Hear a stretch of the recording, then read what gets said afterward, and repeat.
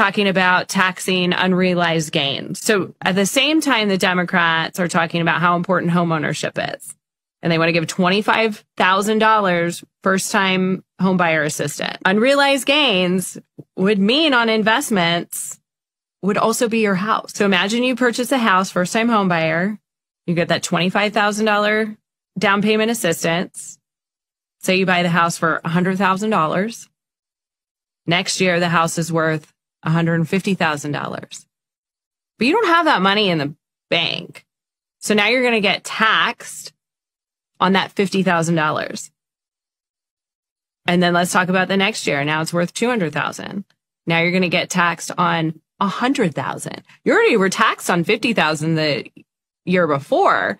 So they're going to tax you again on that $50,000 and like the total $100,000. Okay. People will not be able to afford home ownership. They will lose their homes. The IRS will bankrupt them.